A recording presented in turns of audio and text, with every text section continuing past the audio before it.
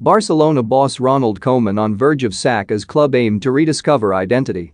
This summer saw Barcelona lose Lionel Messi because they could not afford to keep him, but it also saw Barcelona keep Ronald Koeman because they could not afford to sack him. Club president Joan Laporta admitted that much at the end of last season when he said that the Dutchman's position in the Camp Nou hot seat was dependent on whether they could find an upgrade. They could not.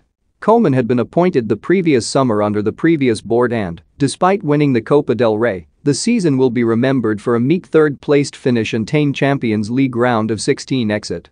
Barca lost both league games to Real Madrid, took just 1 point against Atletico Madrid, then suffered heavy home defeats in the Champions League against both Juventus and Paris Saint-Germain. Every time Koeman's side faced a notable challenge, they failed it. That pattern was repeated last week when Barca were outclassed by Bayern Munich at Camp Nou, where the hosts could not even muster a shot on target.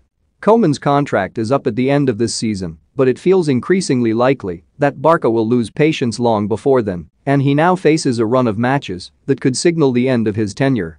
The Blaugrana have a league trip to Cadiz sandwiched between home games against Granada and Levante respectively, three opponents who are expected to finish in the lower half, yet all of whom beat Barca last season, and any losses in these games could be the final match of Koeman's reign.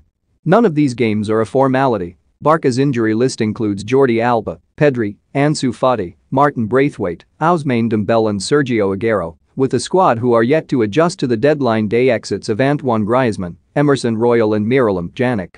Koeman is running out of players, and he is running out of time. His side are now a strange blend of aging players, budget signings and promising youth players. They are certainly no longer an elite team who are capable of challenging for all honors.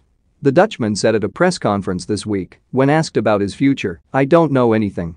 I only think about the game and the team. The rest is not in my hands. I am calm and confident of winning games." Who will succeed Ronald Koeman in the Camp Nou hot seat? Let us know what you think in the comments below. I know that we have to win, it is only the results that count. I am not afraid of my future. The club decides on behalf of the president. I do not regret coming. It is a complicated situation for me, the club and the Catalans. We all want what is best for the club. I knew that and wanted to come. But I did not expect this situation, with the economic problems. But I am a fighter and I want to be here, and I want to win. Sacking Koeman would cost Barca an estimated £10 million, a fresh and unwelcome financial hit, but one that Laporta's board, whose relationship with the Dutchman is colder than ever, would consider taking. Replacements have already been sounded out, including Jordi Cruyff, son of Johan, who rejoined Barca this summer in the role of a sporting advisor.